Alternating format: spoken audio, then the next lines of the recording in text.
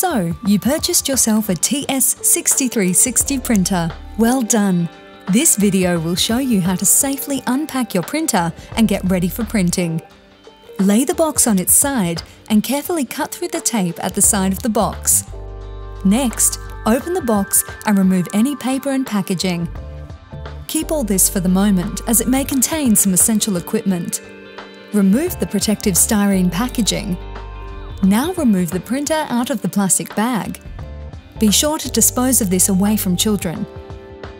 Now let's make sure we have the following: 5 ink cartridges, CD-ROM, instruction manuals, and in the cardboard container is the power lead.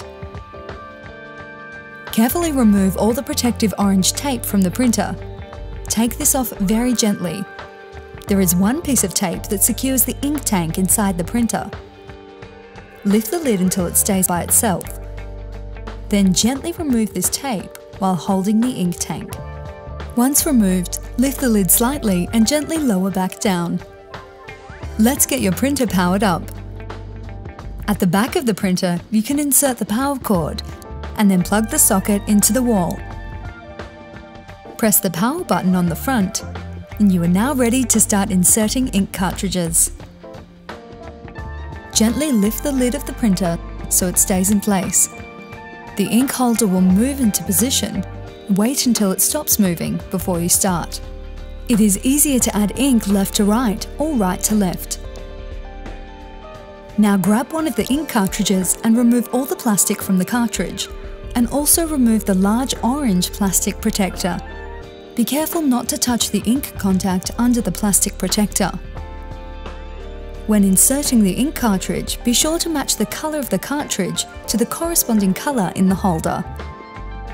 Once all the cartridges are in place, gently lift the lid and lower back down onto the printer. Slide out the bottom paper tray and remove the plastic cover from the back. Then slide the tabs to match the size of the paper that you have. We recommend A4 or letter for test prints.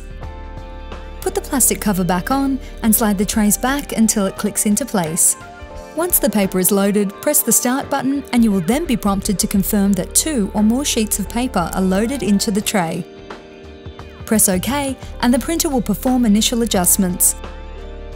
The paper tray will extend automatically and the printer will run 2 test prints. This will take a few minutes.